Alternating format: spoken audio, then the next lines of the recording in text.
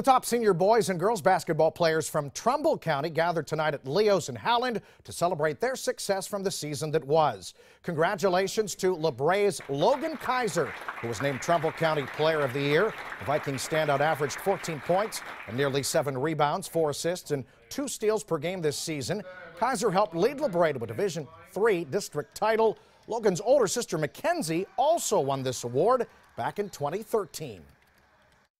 There's a bunch of great players here to get this award, and it's just a great feeling to be able to be considered to be as good as them. It's a satisfying feeling to be able to know that all that hard work finally paid off. Awesome surprise. I think it's well deserved. You know, I thought Logan's had a great career. He maybe hasn't scored a lot of points compared to some of the other kids, but I thought his all-around game, his assists, his rebounds, and just him leading teams to as many wins as we've gotten in the last few years.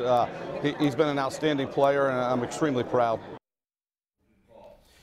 Newton Falls senior Izzy-Kline took top honors on the girls' side this season. She averaged more than 20 points, 12 rebounds with just under 5 assists and 4 steals per game. She finishes her career with over 1,600 points and is the school's all-time leading scorer. It is also a family affair for the Klines. Her older sister Gabby won this award just 2 years ago. It's a big surprise to me, really pleasant surprise, because there's so many good athletes here and it could have been anybody. It's really special for me and my sister to both get this award, and I know it means a lot to her, and I know she's really proud of me, so it means a lot. It speaks mountains for her. I mean, Isabel is a tremendous athlete, and she's going to excel in whatever sport she decides. And she excelled in volleyball, obviously she excels in track and field, and basketball as well.